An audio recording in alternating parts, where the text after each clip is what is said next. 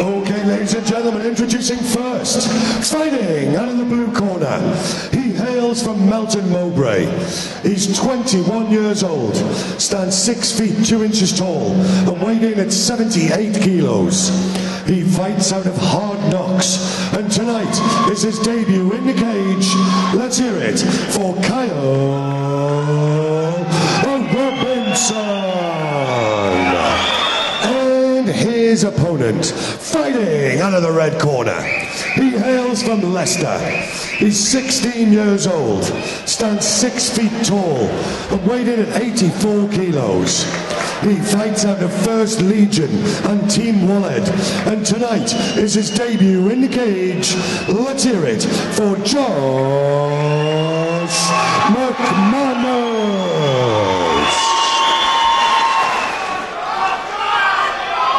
So we move on to a fantastic middleweight bout. Kyle Robinson in the black trunks with a red motif on them, and Josh Mcmanus also in the black trunks with a red stripe. We can see Jim Warlad in the corner of Josh Mcmanus there, obviously coming from a fantastic camp. Yeah, Mcmanus from the First Legion in Team Woolhead, so he's actually got his dad, Jamie Mcmanus, in the corner, as well as Jimmy Woolhead. And Robinson again from Hard Knocks, so he's got Simon Hull, James Harrow in his corner. So, load of experience in the corners, but we're not interested in that. We're interested in what's going on in the cage right now. Mcmanus, he's only 16, he's a junior. He is a junior. Bags of confidence, he's got his heart set on a successful career in MMA. What a fantastic platform for him to fight here. He's landing those leg kicks quite nicely. I've seen Mcmanus at the MMA League. He's impressed me. He's cool, calm, collected. And Robinson is hyped. I mean, look at the speed and the ferocity of him. He's ready to do some damage tonight. Robinson, a very rangy middleweight. One of the first fights we've seen on the card so far, obviously under the no headshot rules. A nice combination of kicks there, where the fighters have been content to stand up. Most fights we've seen so far have gone to the ground quite quickly. Yeah, no, I fully agree with you, and it's a good game plan to have, but we might see something different here. Robinson is clearly happy to stand and trade. And Mcmanus, for me, the aggression that he's coming forward, I think it's clearly obvious that it won't be too long before we see this lad fighting with headshots. Seems very confident. No, absolutely not. I mean, let's not forget Robinson's from Hard Knocks, which is originally a stand-up gym run by Paul Butlin, so very high pedigree in stand-up conditioning as well. A nice hook to the body there. So we go to the clinch, so Mcmanus instigates the clinch, but Robinson's got the underhooks. Toe stomps from Mcmanus. Robinson nearly tips the cage over there, pushing Mcmanus into the corner panel. Mcmanus still looking to land those toe stomps. And Robinson, as we see, the taller man, would obviously have more success in the clinch. Not by much, but the physically stronger fighter for me. But what about this is, I mean, both fighters, like I say, the first one we've had so far where neither man's been thinking takedown. It is interesting because Josh has fought at the league before, which is very similar rules. Some nice body shots coming in from both fighters. Very even first round.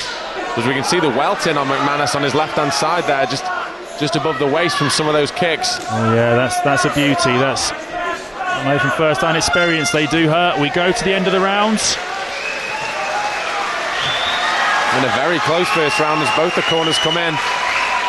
And the crowd really appreciate this one so far, Ben. Right, so we're ready to go for round two, and both fighters look as though they're ready to go for round one again, Ben. This is pretty impressive for the middleweights. Great first round, all on the feet, between Kyle Robinson in the black Venom trunks against Josh Mcmanus in the black and red shorts. Snapping those jabs out to the body. There's a nice leg kick. Robinson likes those hooks to the body. It does, they're very effective, very powerful as well. You feel them landing cage side. There's another nice shot. And now the fighters clinch up. And look at that clinch. That was a beautiful clinch from Mcmanus, straight into a guillotine. Standing guillotine, and fires a knee to the body. And from Robinson's point of view, that's going to have told him something, that in that clinch position, Mcmanus is dangerous and he is very strong. He is dangerous. I mean, he's what grade is he, BJJ? I think he's a blue belt in BJJ, you know, so he's no slouch on the ground. Like I said, I've seen him before. That was a bit of a high shot there from Robinson. You get bounced off Mcmanus's gloves. There's a nice body kick. That was beautiful. That was straight out of a Jean-Claude Van Damme movie, that one. A body kick of his own, and now we've got the clinch position. There's those knees. There's the takedown. Pick up and takedown. Beautiful stuff, and the crowd really appreciate that. Jamie Mcmanus nearly took off the floor there, looking in the corner. He was going to get in the ring with his son. So Mcmanus now looking to pass into Mount. How long's he got? We are halfway through round 2. His head's free. Robinson a loose guillotine. From Mcmanus' point of view, that was a very clever thing to do. Obviously the first round going maybe the way that the second was, and now we see the Mount position. But under these rules, it's a really difficult position to be in, because there's very little you can actually go for with the no headshots to the floor.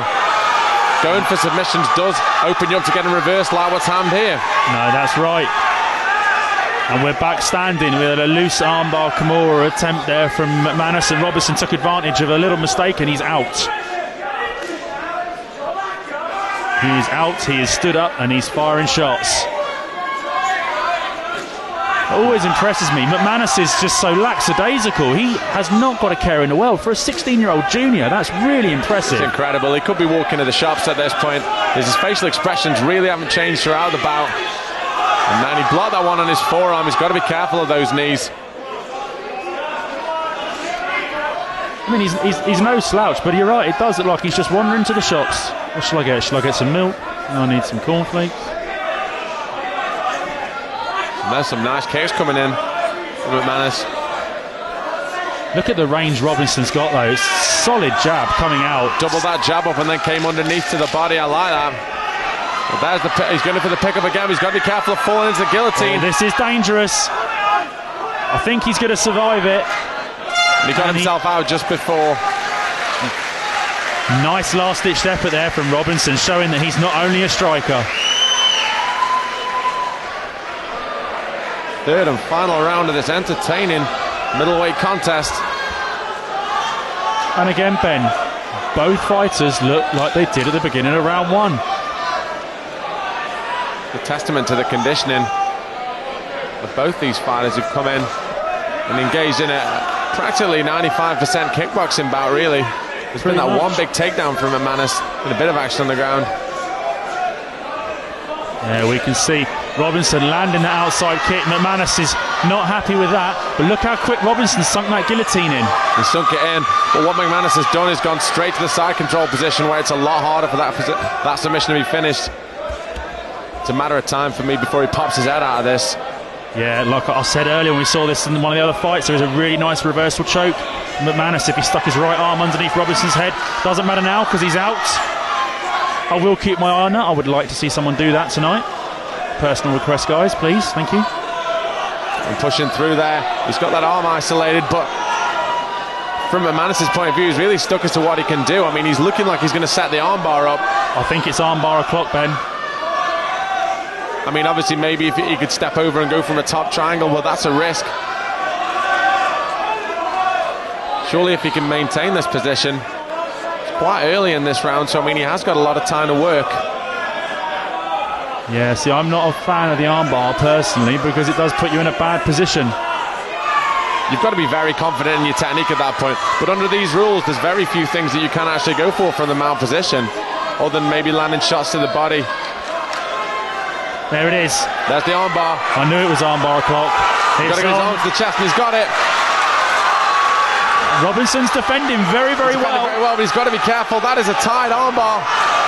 He's trying to get out of it. Referee Leon Roberts, very experienced, looking right into his man. Look at Mcmanus, he is arching back. That is unbelievable. That is a tight armbar.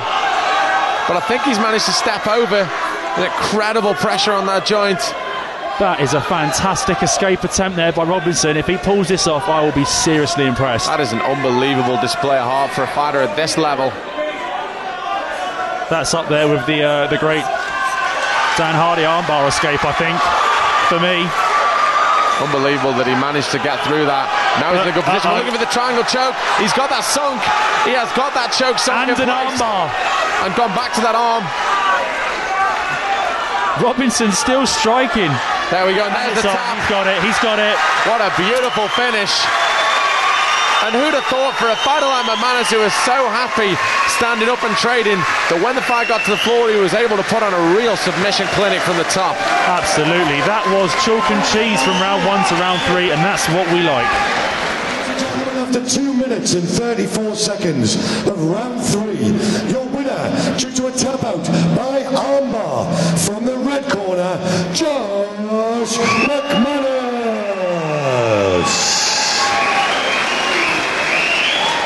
And let's hear it for a very gallant runner-up, Kyle Robinson.